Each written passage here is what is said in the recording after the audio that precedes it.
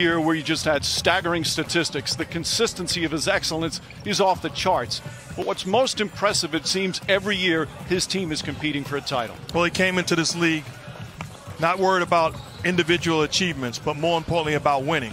All these years later, it's still about championships and making guys around him better. And he simply has continued to do that. Look at the energy and effort. All these years later, all these miles, outrunning and outworking everybody else on the floor. Easy basket opportunities, and then making guys better off of a made basket. Look at the vision, the awareness, alertness. Sees Anthony Davis all by himself, spots him, and like a great quarterback, delivers the basketball on point, putting his teammates in position to win it all again. And you look at that last clip where Anthony Davis received that pass, and he's a worthy dance partner. Davis's performance in the playoffs have been tremendous. His numbers across the board have been staggering. But what stands out to me is the nearly 10 free throw attempts he's shot in the playoffs.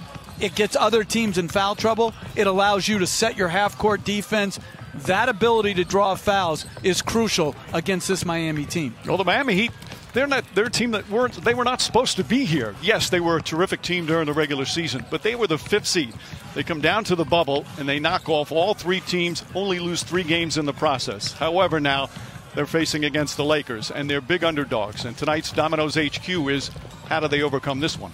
Well, I think it starts with their attitude. They don't see themselves as underdogs. They see themselves as a worthy championship caliber team.